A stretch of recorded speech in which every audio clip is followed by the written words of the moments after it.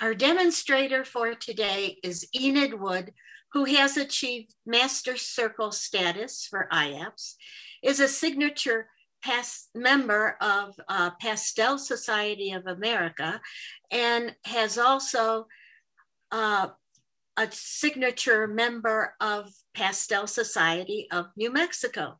Enid's track record is interesting and complex. She teaches and plays the violin and viola professionally and has written numerous articles for Pastel Journal as well as other publications, and has received numerous awards for her works in many juried shows. Today, Enid will talk to us about her work with Icebergs and the challenges inherent therein. Thank you for being here, Enid. Thank you so much for inviting me. Pastel Society of New Mexico is so important to me. I found out its existence by reading the back pages of Pastel Journal, and I entered a painting in the PSNM show back in 2007. And that was sort of the only painting I painted that year. It took me the whole year to paint the thing, and it got in the show. And so there was no way I was going to miss the opening. So I flew out from Pittsburgh, where I was living then, and everybody was so friendly that I just kept entering the show. It's such an honor to be demonstrating for you today. Back in the day when we could still travel, my husband and I went to Patagonia with some friends who'd retired to Uruguay and had invited us to come for a visit. And they'd been inviting us for 20 years, and we finally said yes. And they took us to Patagonia, and they took us first on a hike where we saw glaciers and icebergs. And then the next day, we went on a boat trip. And this reference photo that you see on the screen was taken from a boat, and the captain of the boat was so proud of himself getting us near the glaciers and the icebergs. And last summer, I was invited to do a solo show at one of my galleries, and it had to be a virtual show, but I couldn't go anywhere in 2020. So I just went to my studio and painted glaciers and icebergs and did a whole show of them. And when the show was over, I couldn't stop. So I did a couple of big iceberg paintings. And one of those is the one that was in your newsletter and was in Southwest Art, and perhaps sparked this invitation. So I was also asked to show about pan pastels, and very few of my paintings in the show were with pan pastels, although I used a pan pastel underpainting for another painting that was a glacier painting.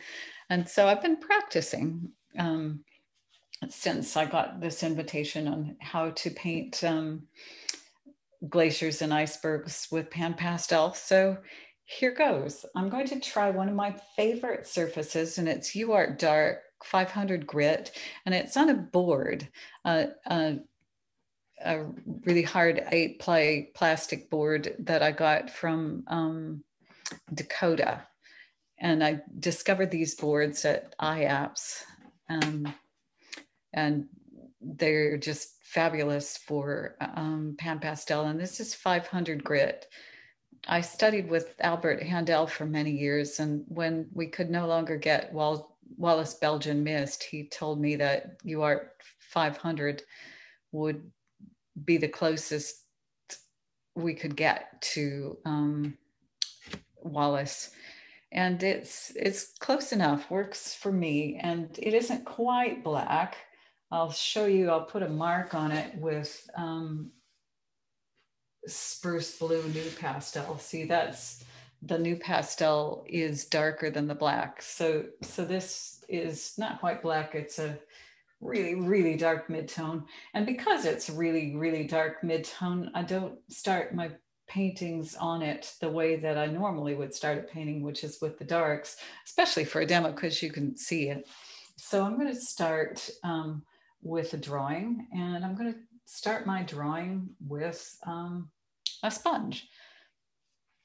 I did a painting, one of my practice paintings. I'll show you. This is one of my practice paintings, and I started out with a pencil, and that was just tighter than I wanted to work. So I did another practice painting, and I started out with a foam sponge, and that was more gestural. So here we go.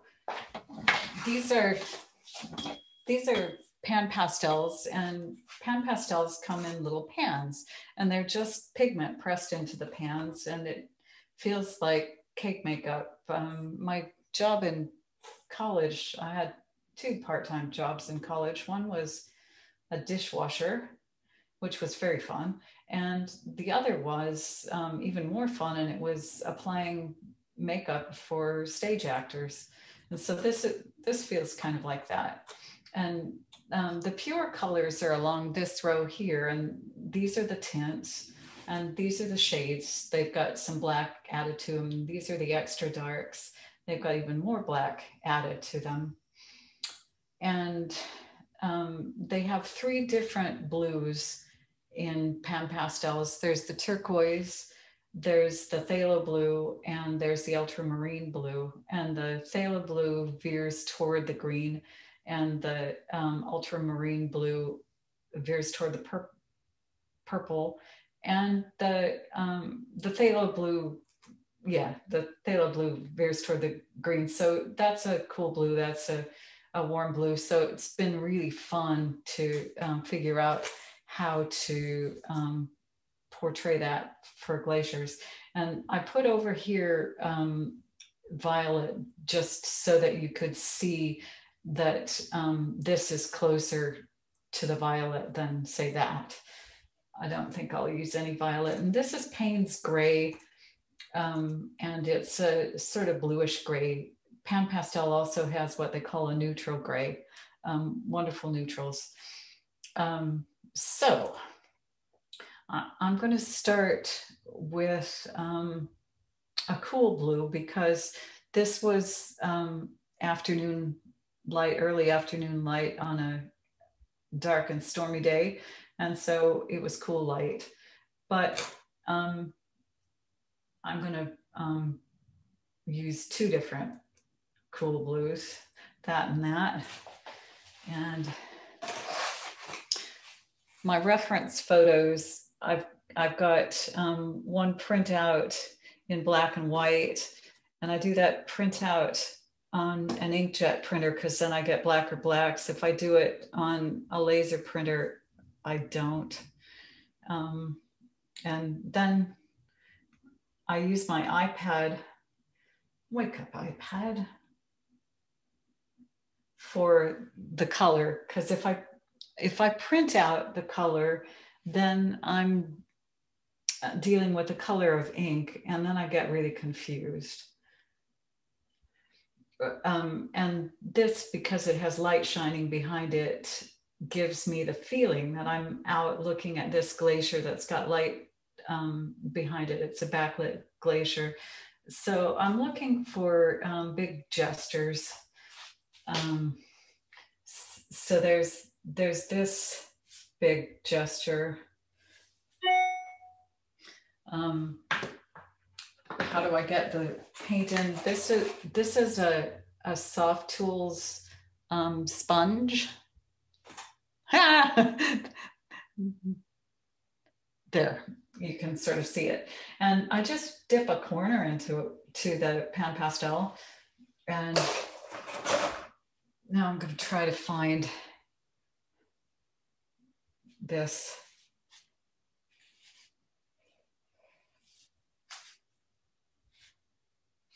And you can run out of pigment, but this is an old sponge, so I've got rather a lot of pigment in it from before.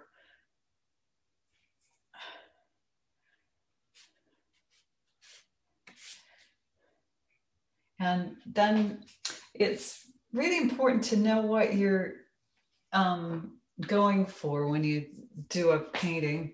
And so what I'm going for, what makes me want to paint is color. Letty was talking about this with the glaciers, and it's the color in the shadows.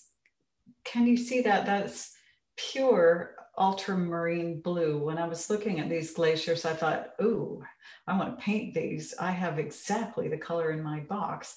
And then there are the turquoises, and I have a wonderful turquoise in my box. This is a Great American, and it's called Sock Ray Blue, SOCKRAY blue. And it's just an amazing turquoise that we'll get to in a minute. But the other thing besides color I like in this scene is the light, the shape of the light. So I like this little zigzag here. And so I'm going to try to put that in. And those zigzags there. And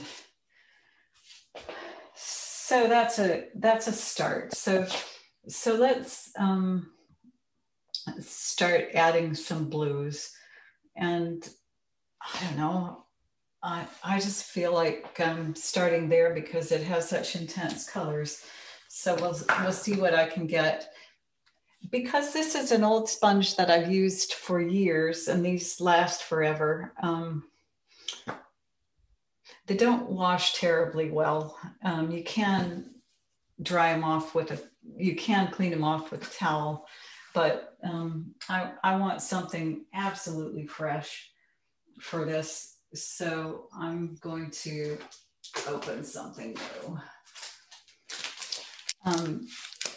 These Soft Tools art sponges, they come in many different shapes. Some are shaped kind of like a human finger, which is kind of fun. And these are triangles, and it's kind of fun. So what color have I got? I've got turquoise. So oh yeah, I like these because they're so quick and gestural, and they feel like being a palette knife painter. And now down there, it's a warmer blue. So I can just turn my sponge. I'm leaving that area right here for my cool blue, and I'm going to use a warm blue here.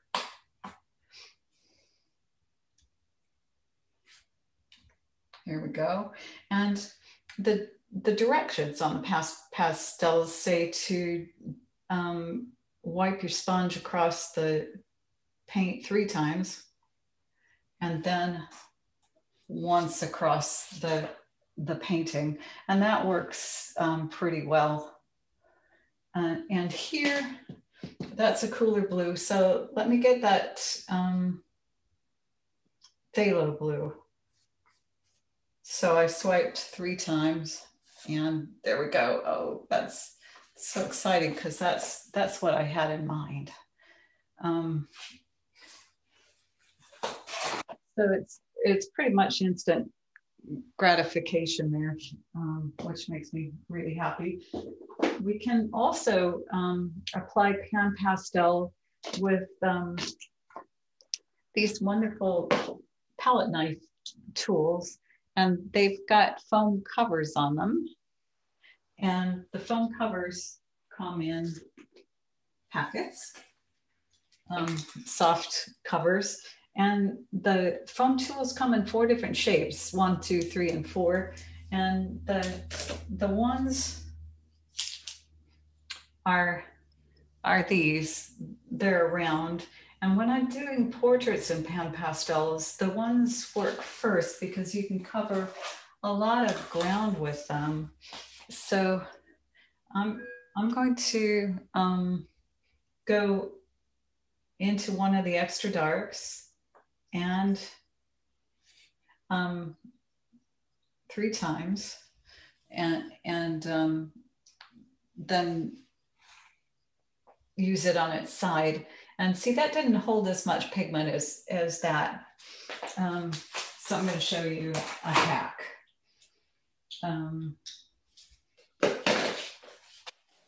I really like these professional cosmetic wedges. Sometimes there's deluxe ones and they've got too much vitamin E and lanolin and stuff, and they won't hold the paint at all. But these are from either Walgreens or my local grocery store, and they come in packets of 32 wedges for $3, and they're really wonderful. And so I'm going to try to do that thing. I swiped it 3 times and there we go. And it's too green, so I'm going to put some phthalo blue in it, and it's too blue, so I'm going to put some green in it. And oh, I'm starting to get happy. And here, that's a little bit lighter. So I'm looking at this little ledge here. I also like working on my iPad because I can pinch it out. And so how much lighter do I want? This is a lot lighter than that. So, but I don't have to be married to this color. I can do 1 of these and 2 of these.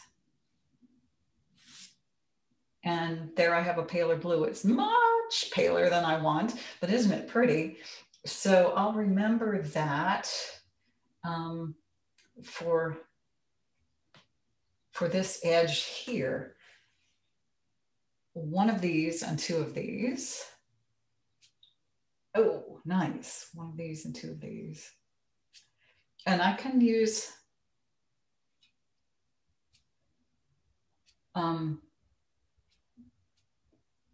the sharp edges of these, and they'll also draw for me.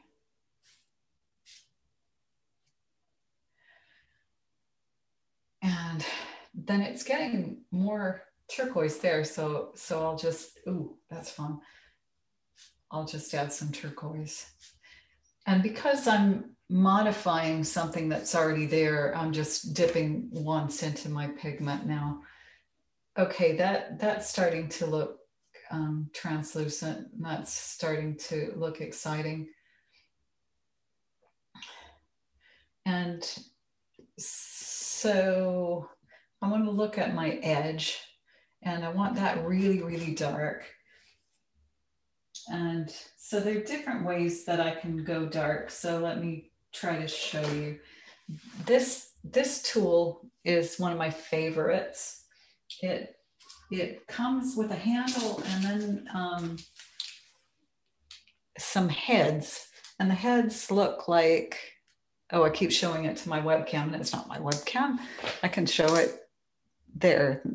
See, the heads have little feet, and you just put the little feet into the handle, and then I can see how dark I can go. So I'm going to go for the phthalo blue extra dark and the little handle and see if that's dark enough. It's greener than I want. And it's not quite dark enough. So I can go into my pastel sticks. And this is serious because I've misplaced a pastel already, but I've got another one. I knew I would misplace that one. So this is a spruce blue extra dark new pastel, and it's a very dark blue, and so it can give me some of those shadows. Another way I can work on those shadows is with another of my favorite toys, which is this giant stick of, here we go, of Sennelier. And I've got another giant stick of Sennelier, and it's a nice ultramarine blue. And I can use that. Oh, fun. And layer. So now this is much lighter than I want. So what can I do about it? I can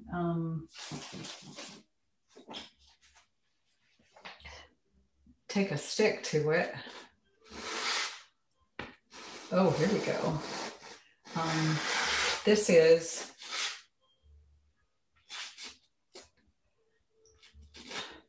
a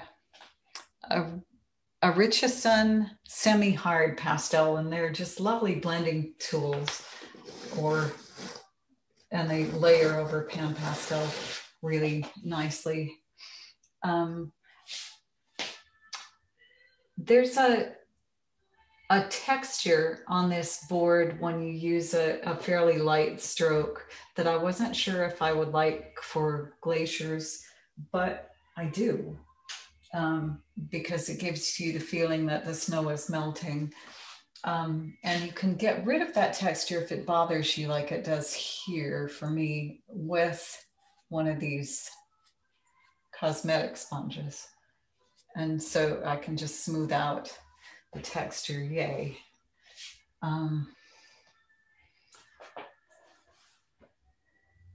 So let's go here to that shape. And I'm wondering if a combination of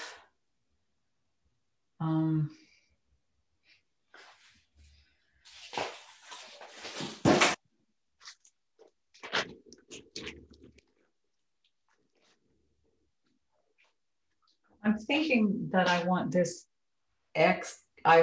shade of turquoise and this extra dark of phthalo, and let's see if it'll give me what I want. No, it's not got enough turquoise in it. So I can go into 3. I can have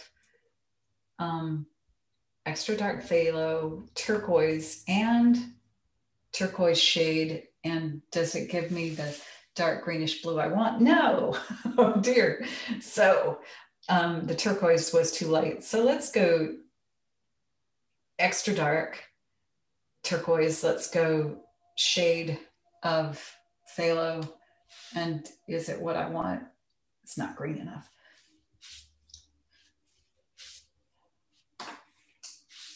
Oh, there we go. But it's still not dark enough. So look at this extra dark against the black paper looks like a light. Isn't that interesting? Is it the value I want? It's close.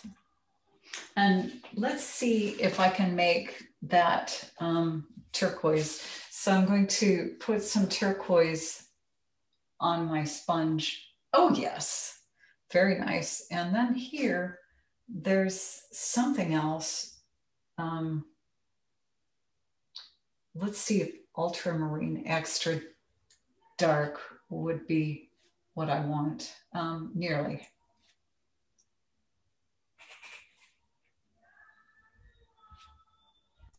Yeah, okay, and then here, there's a little piece of light, and do tell me if you can't see something. You can type it into the chat and Marilyn will just say if you can't see something. So here on my reference photo, I really like that light peeking through, and I really love that, that turquoise color. And so I'm gonna try to go there. And I'm tempted to show you what just white looks like.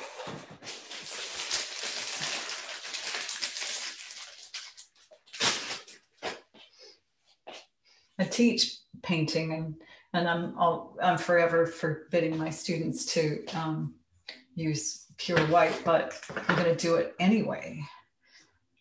I love breaking rules, so let's break this one. I'm going to go into the pure white.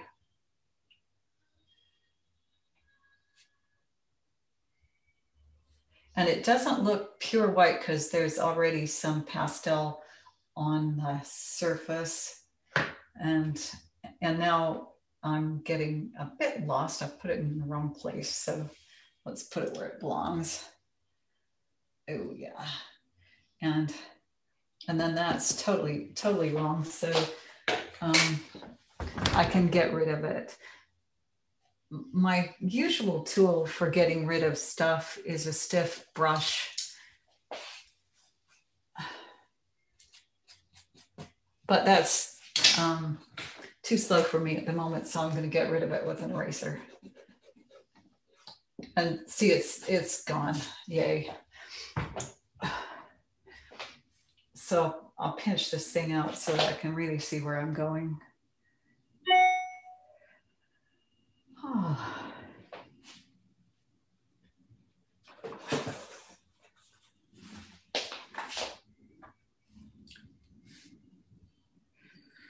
Yeah, there we go. And now I need a bit of a drawing because I might get lost. So I'm going to take a Conte pencil, and it's been sharpened on two sides because I'm dyslexic and I put the wrong side into the pencil sharpener, but it's forgiven me for it. And now I have a sharp edge on both sides, yay. And then that edge isn't as light as this, so I'll go for a darker blue.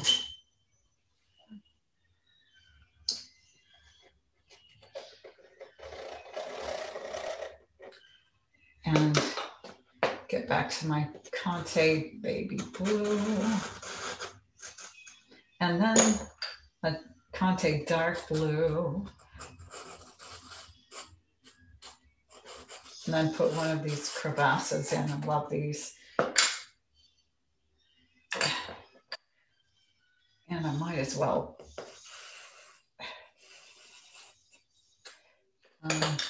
go for that.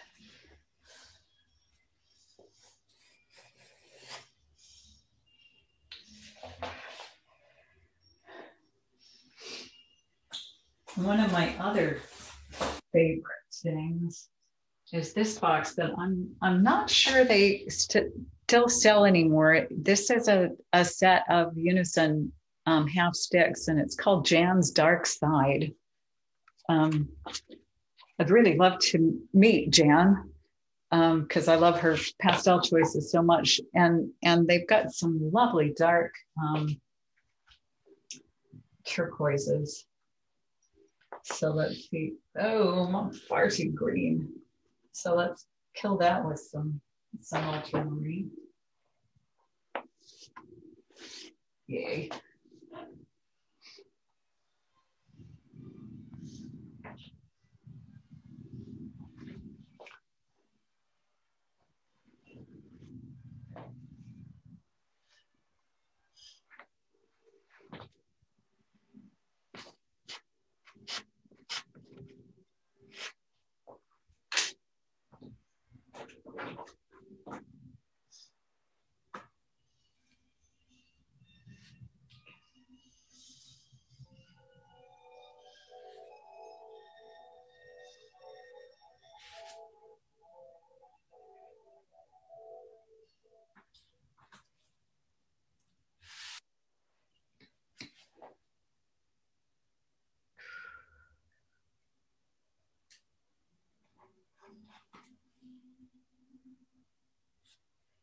And now that I've got that pencil line, I can, this tool is really precision instrument, and I can go right up next to it. So let's see if I can show you some stuff with these soft tool palette knives.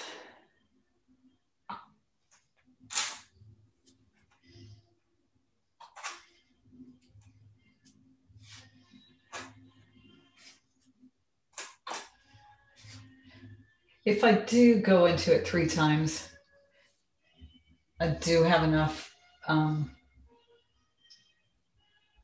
pigment to actually go someplace.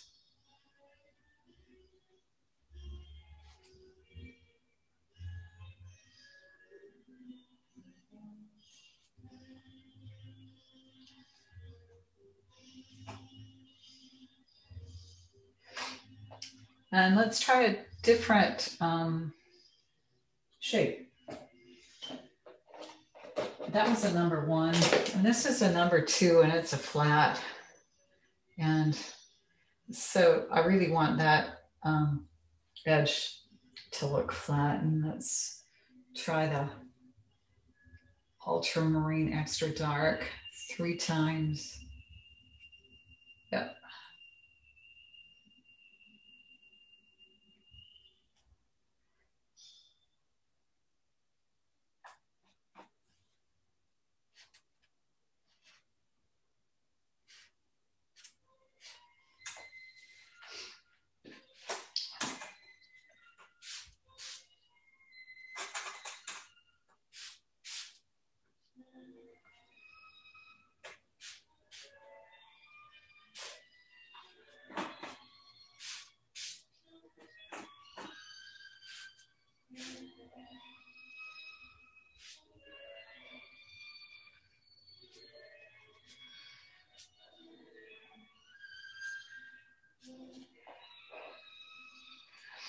Okay, now I need another drawing, because now I'm getting into some complexity here that I can't just paint away. I've got to draw it.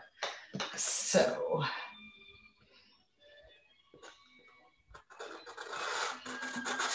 there's this edge. Great. There's this edge.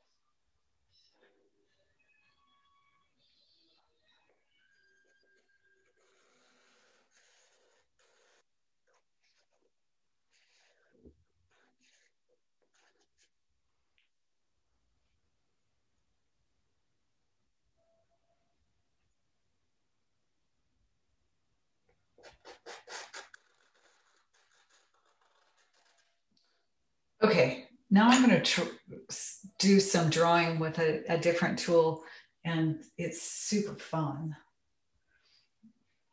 I'm going to use the tip of this triangle tool and see if I can draw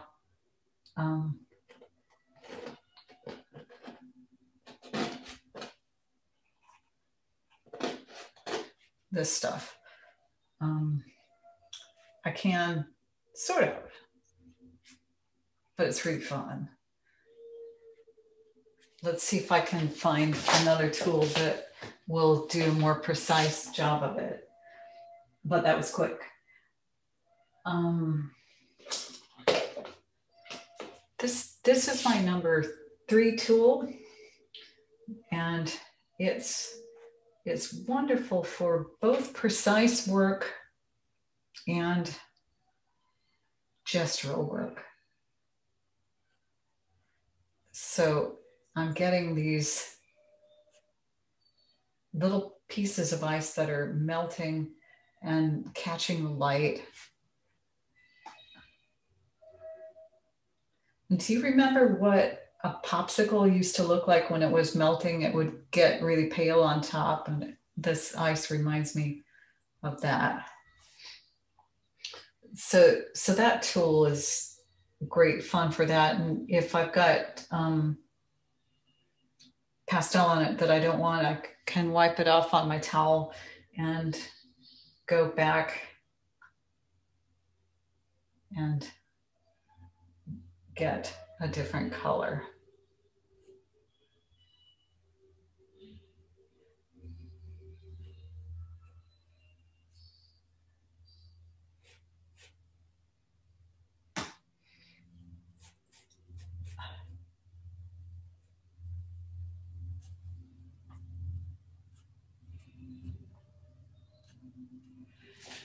And let me show you the fourth tool, which is the number 4, and it's a pointy palette knife tool.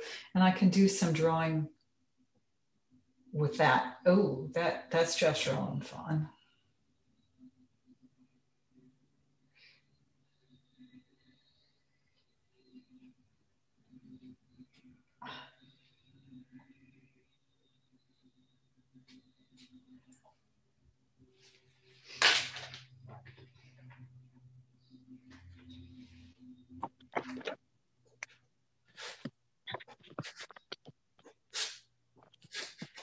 This is another of my Richardson semi-hard pastels. And it'll give me really nice edges that I can carve out a shape with.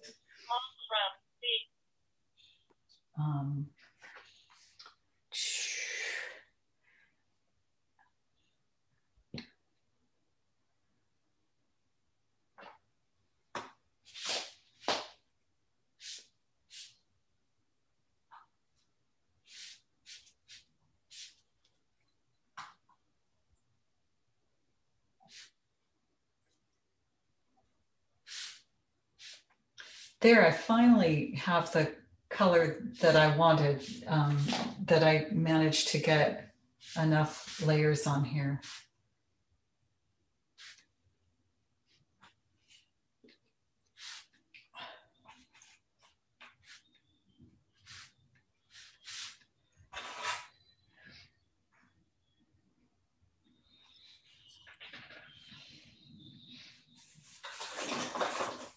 I want now one of these soft to art sponges.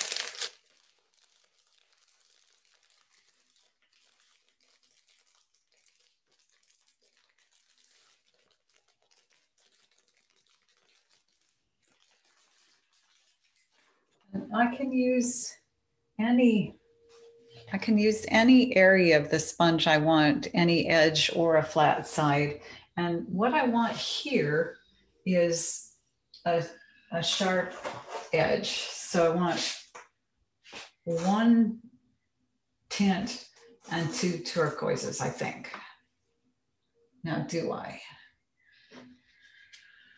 Well, that didn't work.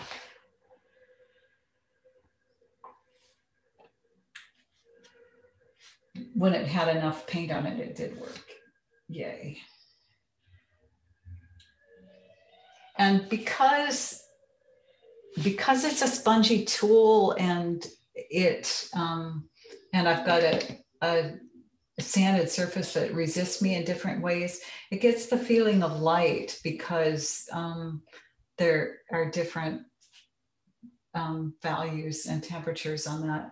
And this piece of light there, I want, but I better put the darks in first so you'll be able to see it.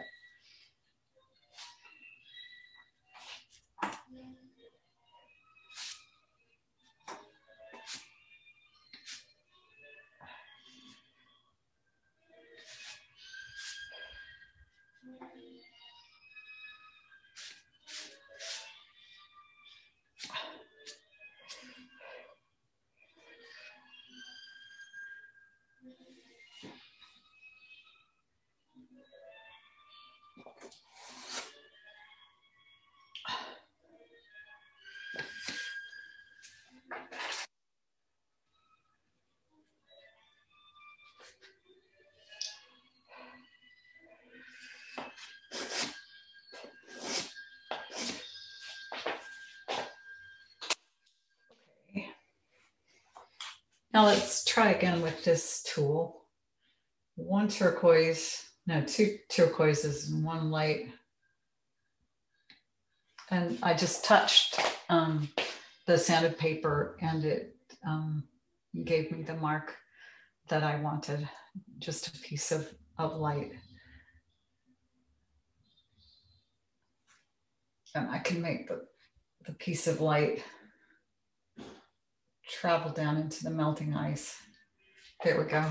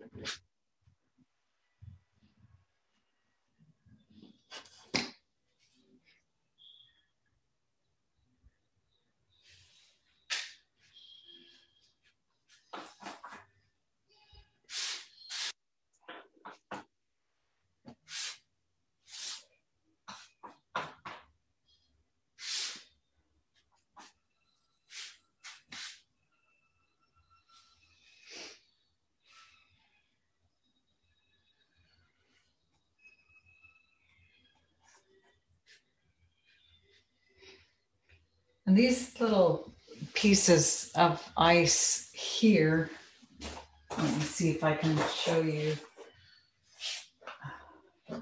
from my reference photo.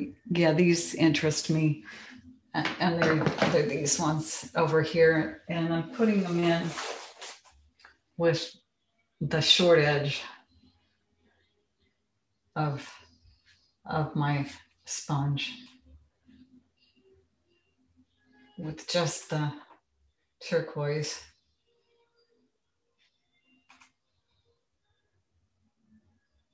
And now I'm lost. This happens.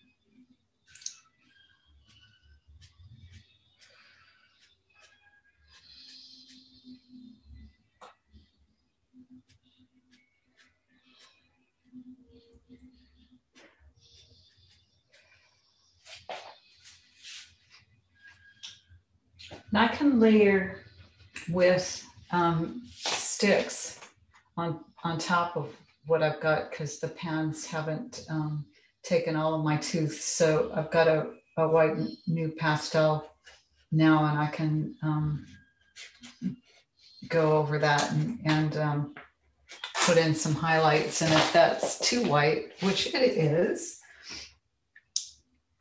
I can take care of that with a sponge. Oh, yeah.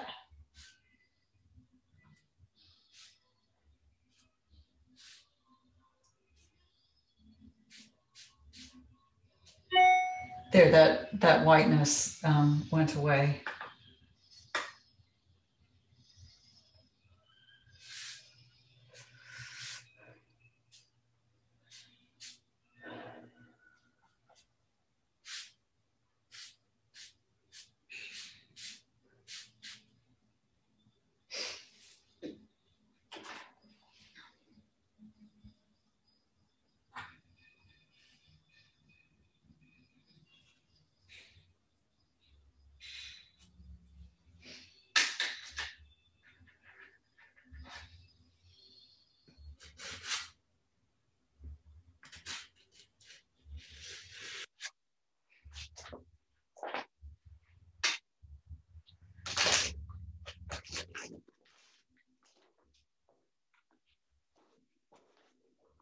The Unison people have a really beautiful set of 18 darks. And this one that they call Dark 13 is a wonderful purplish blue that's just great for this crevasse.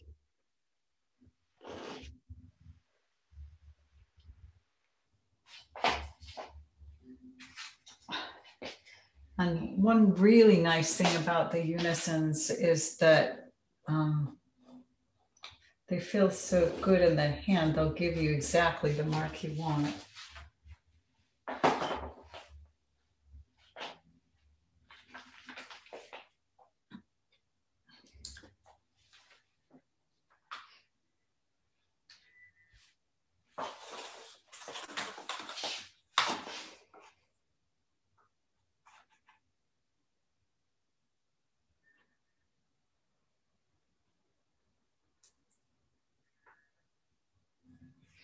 And I love how the ice has a little bit of light right next to the dark because it's melting.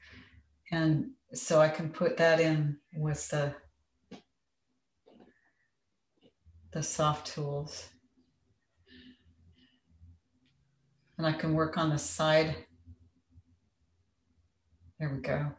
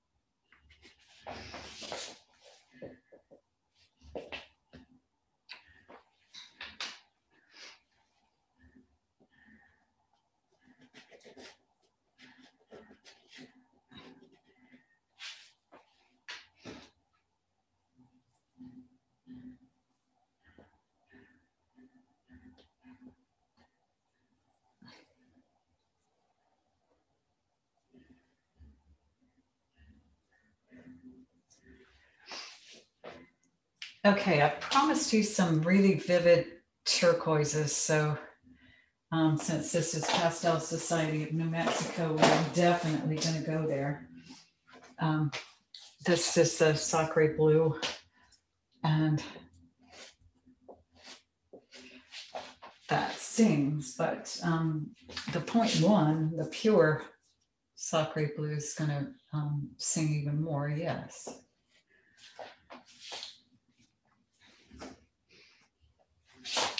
Let's see if I can get a nice edge on that side.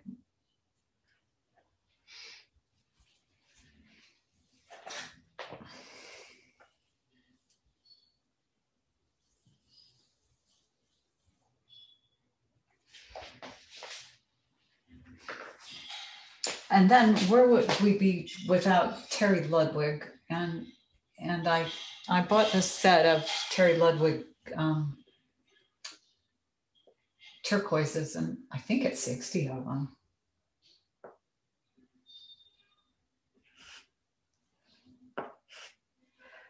So that's fun. And then Sennelier has some lovely turquoises in their half sticks. So I'm going to put a lovely little piece of turquoise there. And tragically, it doesn't look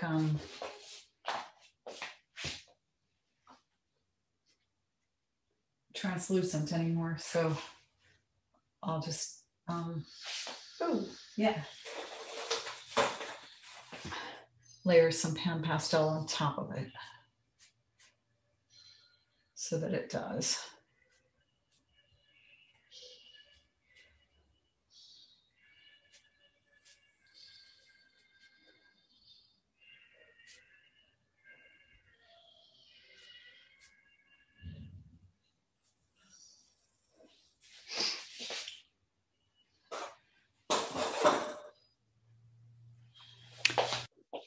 Okay,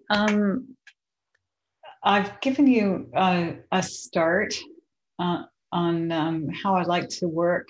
I can show you one trick in the back with hard pastels and pan pastels. Here there's a little piece of just glacier mess, and I can, oh crumbs, that didn't work. Put a white new pastel in. I don't like it at all, but I can change it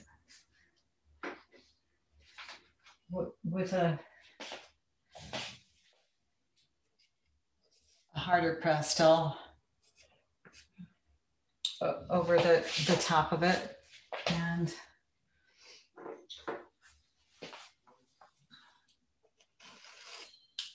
a nice turquoise Sennelier, and it's one of those Sennelier half sticks. It's so hard and crumbly. Some people throw those out, but I can't bear it. So I just, when it gets hard and crumbly, put pan pastel over the top of it.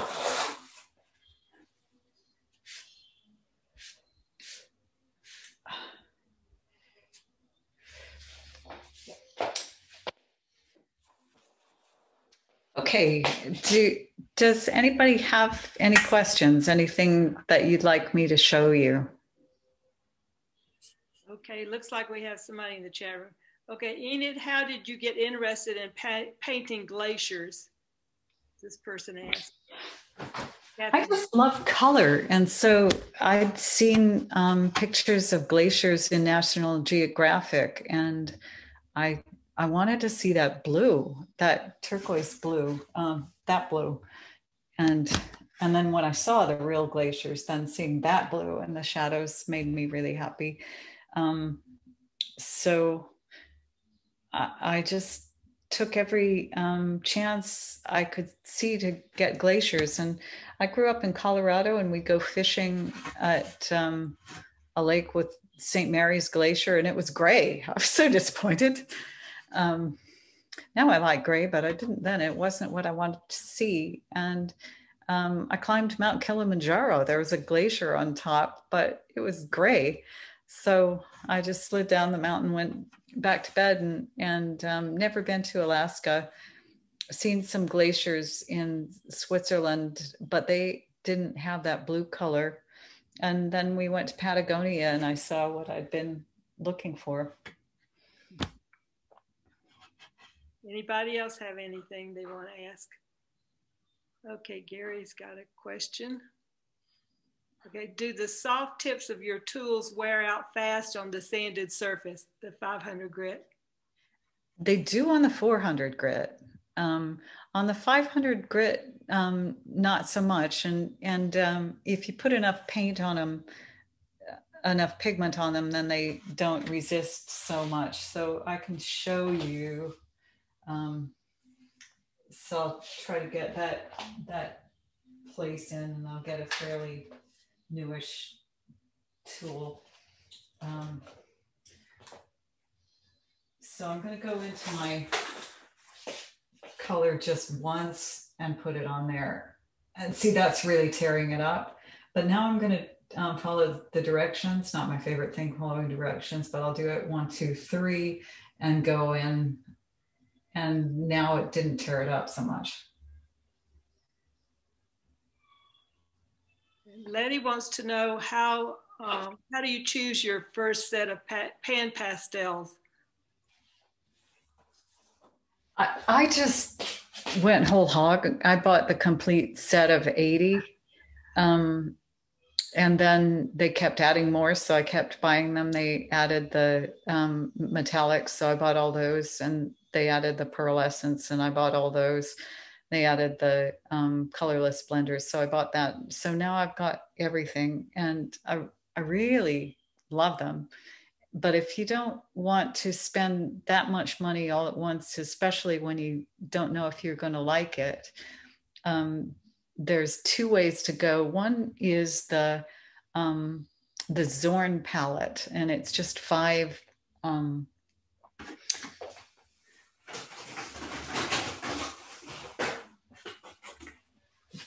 pans.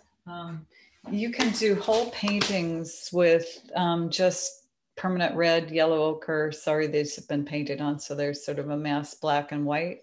And I think they give you some blender. And I've done portraits with those, and I have done landscapes with those, but then the sky turned blue, and so I really miss blue. Black and white can sort of make a blue. So you can see if you like pan pastels that way with not much expense, or you can buy the set of 20, they call it basic painting set. The pan pastels come in towers of like 5, and then you have to unscrew the lids if you want to paint them, and I'm too dyslexic and lazy to do that. I would never paint if I had to do that. So luckily, they invented these palette trays, either a tray of 10 or a tray of 20, and you can buy, and they have a nice little lid that goes on them.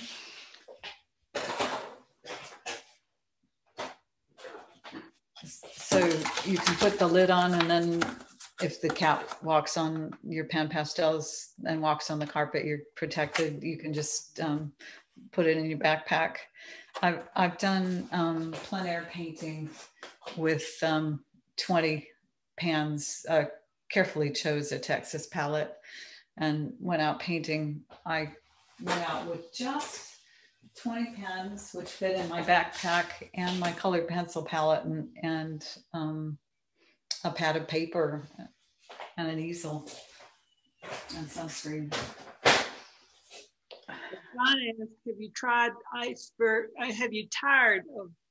tried icebergs in water? Have you seen he's seen some amazing colors in those? Yes. I have a giant iceberg painting that was in your newsletter and is in Southwest Art, of an iceberg on water, and it's an astonishing color. It looked green. The shadow of the iceberg I should know the physics of it, but I don't. The water was blue, but then when the water was gray, but when it reflected the iceberg, then the shadows were blue, and the shadow of the iceberg itself was green, and it was amazing. So I had a really good time painting that, and just on the boat looking at those icebergs, imagining those was really fun, trying to decide how I would paint that.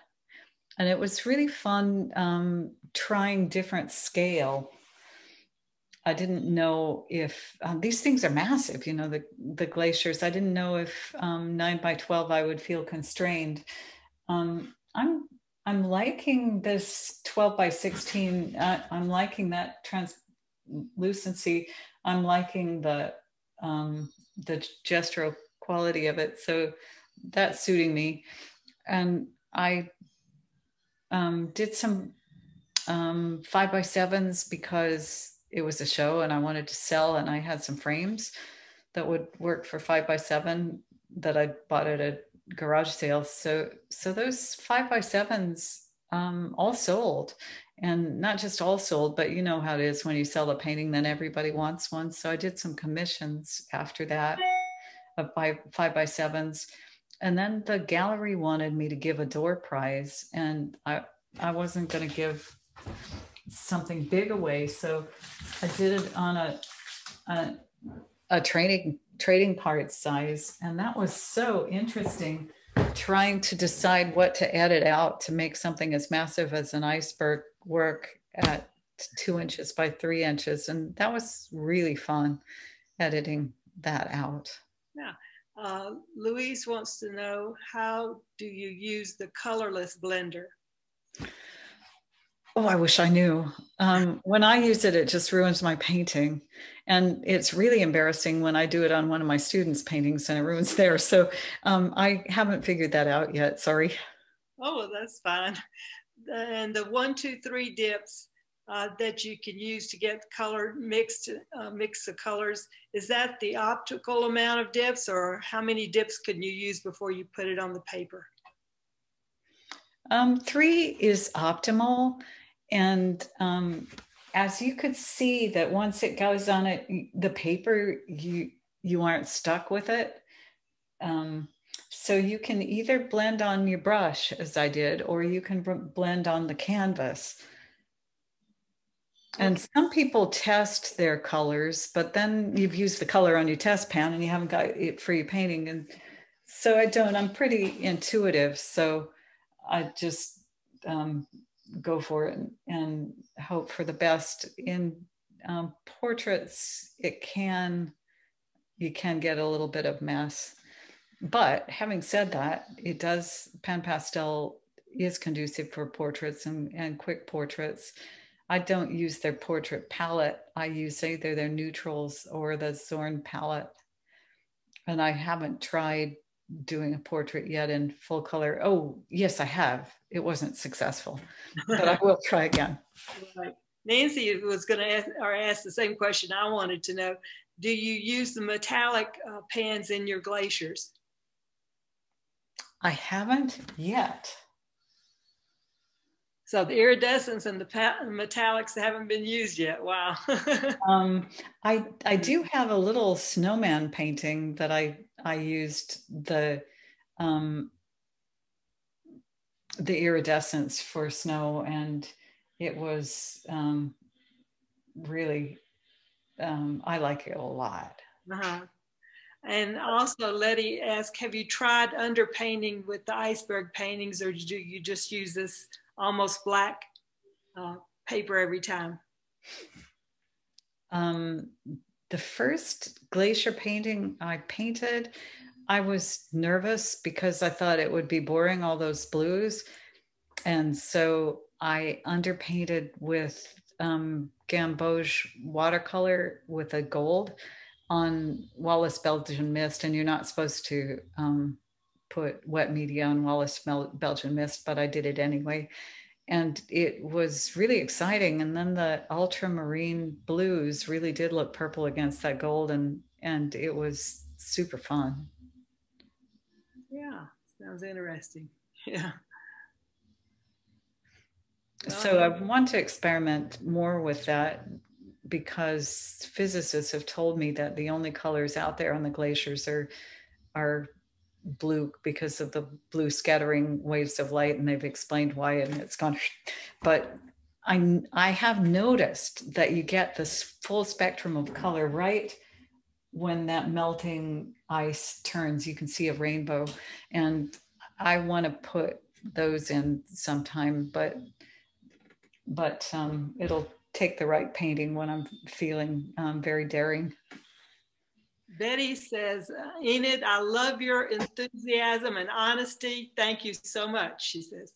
Oh, that's so nice. Thank you.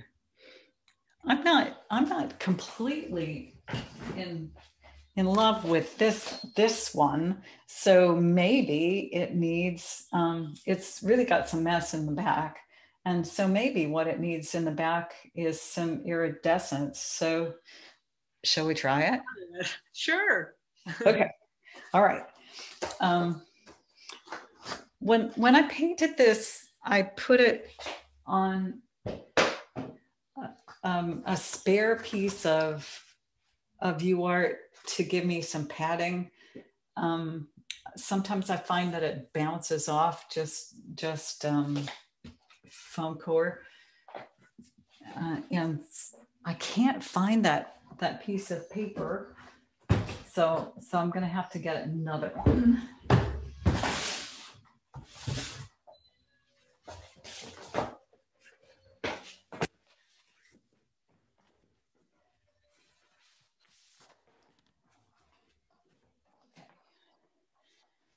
So it's a sheet of 600, but that'll be okay. So I've got a sheet of 600 with a sheet of 500 on top, and we're just going to go quick and dirty. Okay. Okay, so the pan pastel people produce a set of iridescence.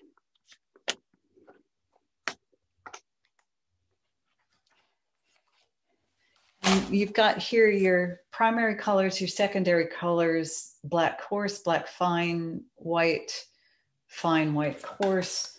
And so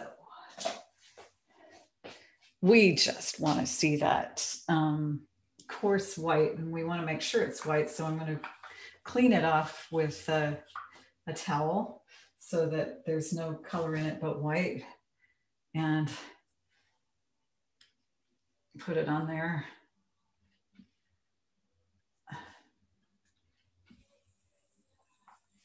And oh, it's starting to glitter.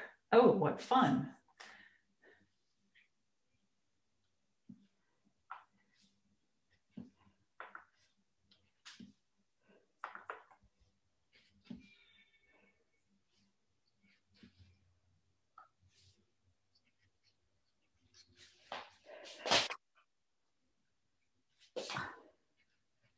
Okay, and there's blue, so let's try the blue. And I really showed you these, I call them wands because they're sort of magic, and they're, oh dear, what are they called? They're soft applicators, and you can see those heads, and you can see the wand with the stick. Okay, and they feel like a paintbrush. They feel really good in your hand. And now I need my reference photo. Or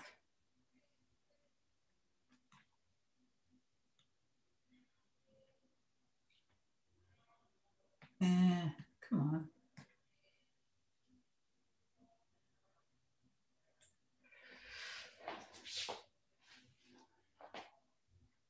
So I went 1, 2, 3.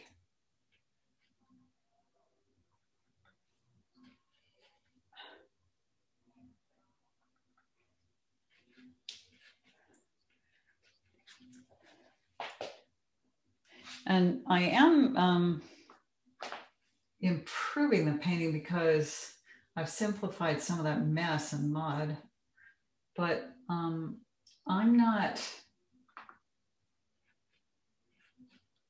I'm not totally in love with what it's giving me. The surface. Nancy asked, could you use these metallics to do the rainbow effect?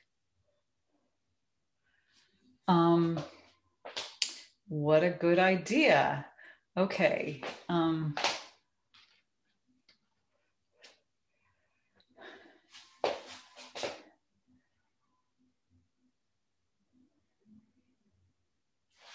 Yeah, the painting is better now that it's simplified. So does it need a rainbow?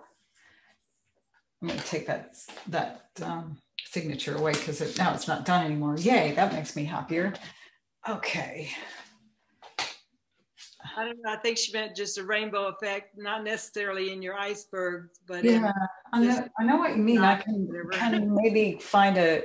Oh, the painting's got better.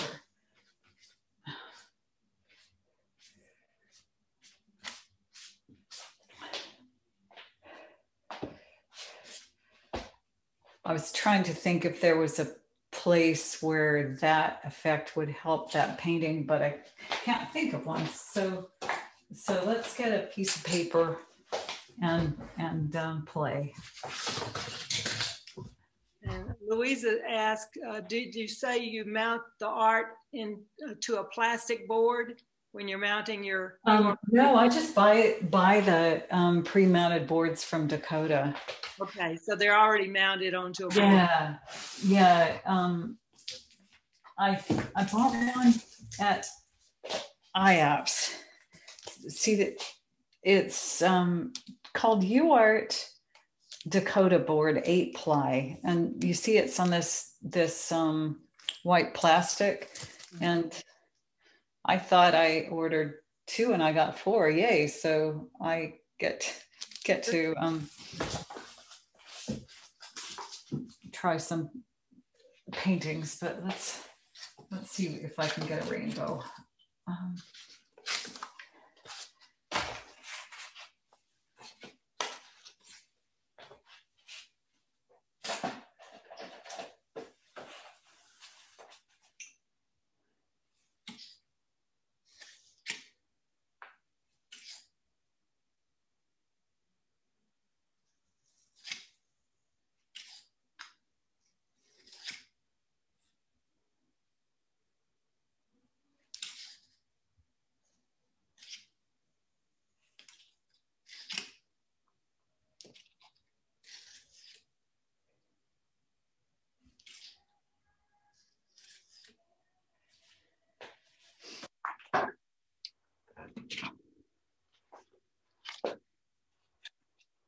I'm not totally loving it, but you can see, I'll change cameras so you can see it a little better.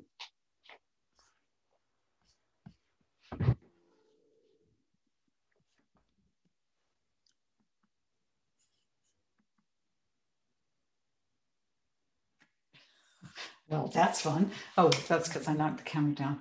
Okay. What shall we do?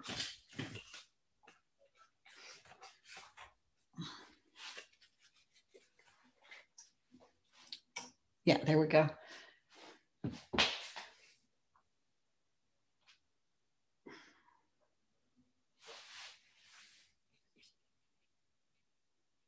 How did that happen? It does sing on the black paper,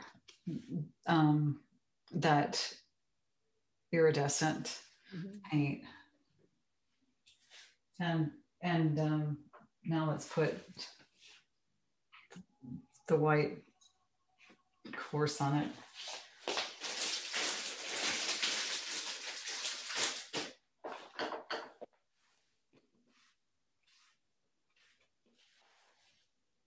And the black course is my secret weapon, or another secret weapon if you need punch in a painting.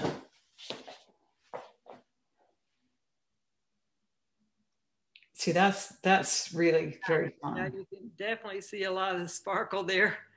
Yeah, because I put it on a fresh sheet of paper. Yeah, Betty says wow, and it definitely gives it some punch and some wow to it for sure. Yeah, and this now has sparkle. Once you get that sparkle in a painting, it never goes away. So, you know, health warning. Right, use it wisely. Yeah. So, not sure about that. Okay, and let's get my face back.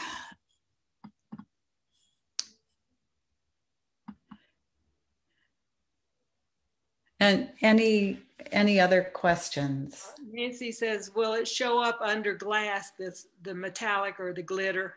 Absolutely. I might be able to find a painting with it under glass. So I'll be right back. Yeah. Yeah, so you can. Now we've got a camera involved, but you can see it, can't you? Okay, yeah, just a little bit. Yeah, you got just some spots around on it. So this painting was done entirely with pans and sponges, except for the carrot nose was done with a stick, and the black was done with soft fine charcoal. Yeah. And it was done on pastel board. And then pastel board is so easy to frame, and these right. What color pastel? Coated boards are really easy to frame. It was gray, right? Which really helped. Because on the gray, if you use your pan pastel very lightly, then you get light and shadow. See, like I've got there. Mm-hmm. And Marilyn says probably should use the metallics with caution, right? Not very. Absolutely, and with intention, or just with joy. Yeah. John's asked or has advice from the group on a side topic. He wore out the tooth on a small section of ampersand board trying to get a white highlight that kept getting muddy. Any tips to repair that to hold the color? Or yeah, absolutely. So I've got a muddy painting here. Let's go for it. Okay. So so I've got some mud there. So what I like to do is a stiff brush, and so this is just a bristle brush from Hobby Lobby. It's a hog bristle brush, and I can just brush it out, and then it'll take a fresh layer of color. Another thing that you can do is a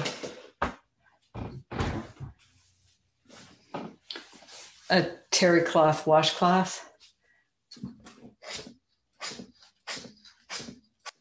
and just rub on it, and then it'll take lost my pen pastels.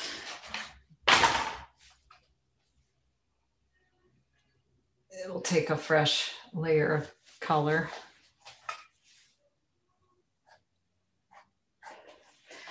And then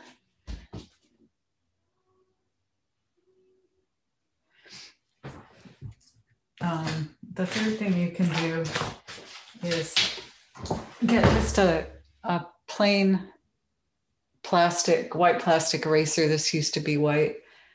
And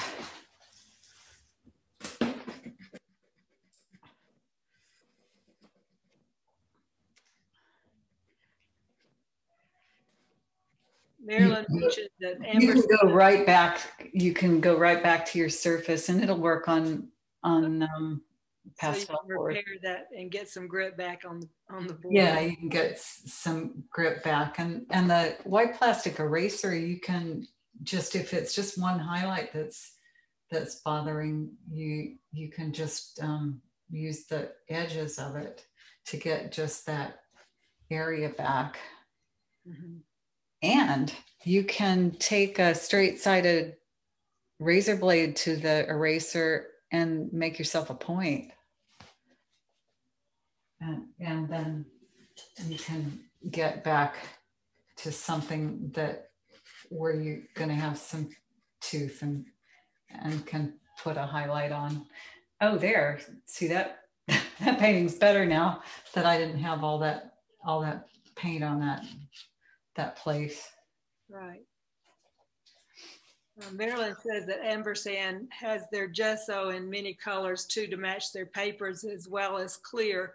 So you could always put a little bit of that gesso, I guess, on the spot and then paint over it. Yeah. And Color Fix will do that. Yeah. Will do that too, yeah. And Louisa says that try Diane Townsend's Dry Ground. It comes in a couple of colors and adds tooth back to, and you can paint over it. So wow, she's used that, so you might want to try that, or other people. Yeah, and Diane Townsend is good at getting your tooth back. Her Tara Jess pastels, you know, these ones, mm-hmm. In my travel box, which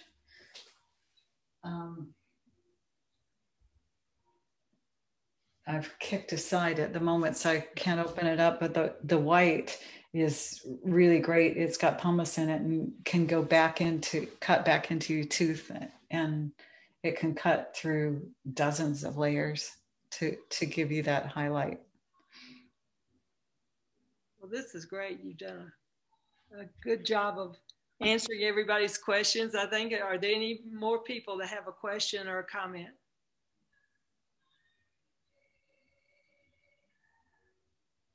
I guess not. Well, we certainly, oh, here's Betty. She says, may we see your studio? And Marilyn says, next you should go up to Alaska. Yeah, I can show you my studio. I did a little tidying for this, but it really is a mess. But it's got lots of pan pastel paintings. So I'll unplug this webcam. Sure.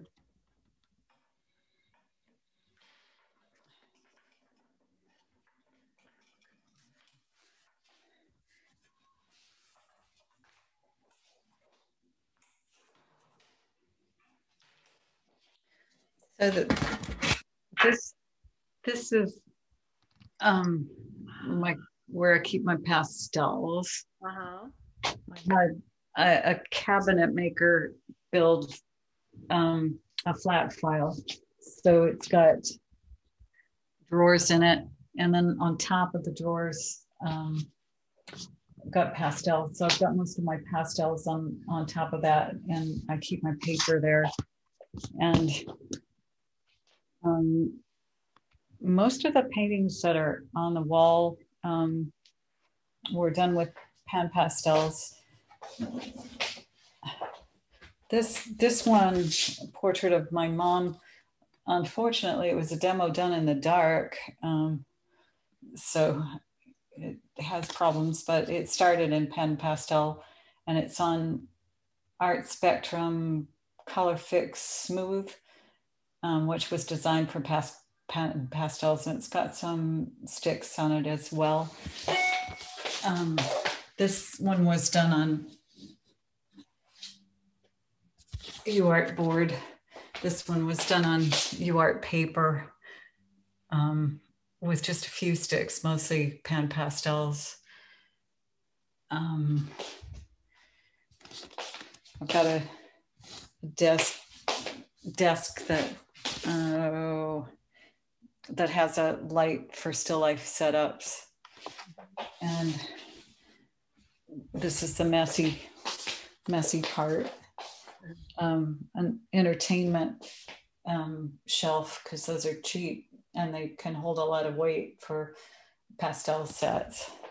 So there's lots of pastel sets by the window. The Terry Ludwig greens, half sticks of many brands. And I did pull a working set. Oh yeah, that's for this painting, because I practiced so much. I had a working set. I don't normally pull a palette before I start because that spoils the fun. I really like hunting and pecking and finding something and putting it on the surface and having it sing. And then I have a little private party, and that's how I like to paint. Nancy says, thank you for the wonderful demo and info. Catherine says, thank you. It was great to see how to work in pan pastel. She's been curious and was admirer of your work for many years. Lynn says, fascinating presentation, thanks. John Despain says, thanks everyone, my first meeting and it was great. And Betty says that your studio is not messy at all. No. Oh, you're my friend for life. Thank you. You should have seen it before I tidied it. Yeah, so what is the easel light that you use, Betty? Oh, it's a Richardson Best. Oh, okay, and Lynn says, do you use an air filter in your studio? No, I don't, but my air conditioner has a really good air filter in it. And my air conditioner repair person, when he changes the filters, the one over the studio, he says, that was really dirty. Yeah. So I think it's working. It must be, yeah. Okay, well, I guess that's about it. Marilyn asked about our meeting at the museum yet. I have not heard from Lisa, the one that schedules our meeting times. So we hope to eventually be in there at least by September. I'm not sure about next month because, like I said, she hasn't mentioned it to me. But I guess that's all as far as Enid goes. Anybody have anything, or you can unmute yourselves and ask her a question or whatever. There's what is the easel light you use? That's it's a Trond, Trond, and it's absolutely wonderful. It clips to the easel. It doesn't turn itself into a missile, and it dims. Oh, wow! And it's really nice design. It looks like an iPhone, and all I have to do is touch it for 2 seconds, and then it turns off. And so it's so good that I own two. If I'm in a dark place painting, then I can have one for my painting and then an identical one for my pastel box. Oh, good. Yeah. So I don't get myself into color trouble the way I did with my mom's portrait, because you can't see color in the dark. What did you say it was? Light. What was the name of the light again? Trond, Trond. Thank you. And I got it off Amazon, and they're not very expensive. They're sort of $30 each.